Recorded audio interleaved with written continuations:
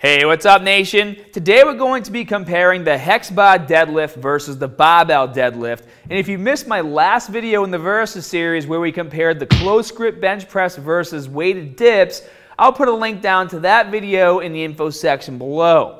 Now, aside from wanting to be a straight beast in the gym, lifting loads of weight on your deadlift, pulling power is also greatly related to sprinting and jumping ability, and no lift builds this kind of raw power better than deadlifts. But if your goal is purely overall power, traditional barbell deadlifts may actually be holding you back. This is because unless your technique is 100% perfect, you could be bringing more of your back muscles into the movement if you're extending your knees too early.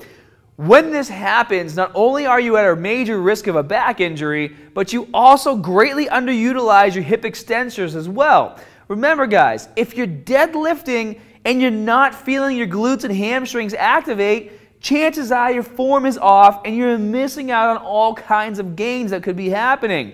So to fix this and focus on the raw power that the deadlift can bring to your gains, you should try using the hexagonal bar, or the hex bar for short. When using the hex bar, you'll instantly be able to put yourself into a position that places less stress on your spinal extensors and brings the load of the weight closer to the midline of your body, which will give you more power right from the start of the movement. Remember, when you perform a conventional or sumo deadlift, the barbell is in front of your body at the beginning of the movement.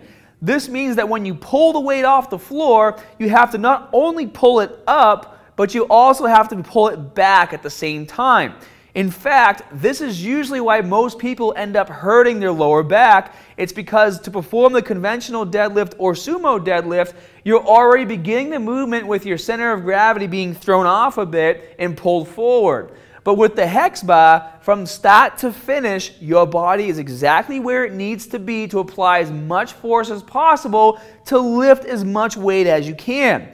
So if you're not a competing power lifter where you have to lift conventional or sumo and you're looking for a way to vastly increase your overall power and strength with deadlifts, then you should definitely switch it up and try hex bar deadlifts. And I would also recommend that if you're a beginner and have access to a hex bar, that you start with this variation as well to ensure that you're engaging the correct muscles to perform the lift. I'd also like to mention that if you have back pain when deadlifting, but really love deadlifting, then you should definitely switch to the hex bar because it will greatly minimize the stress placed on your lower back. Now go get those deadlift gains, nation, and be sure to give this video a thumbs up if you learned something new. Hit that like and subscribe button for more great content, and if you're looking for a new full 12-week program to build muscle and strength, check out my 12-week transformation challenge. The link is in the info section below, and the entire program can be viewed on my new phone app as well, and it's pretty sweet, so make sure you check it out. And as always, more good stuff coming soon. See you guys.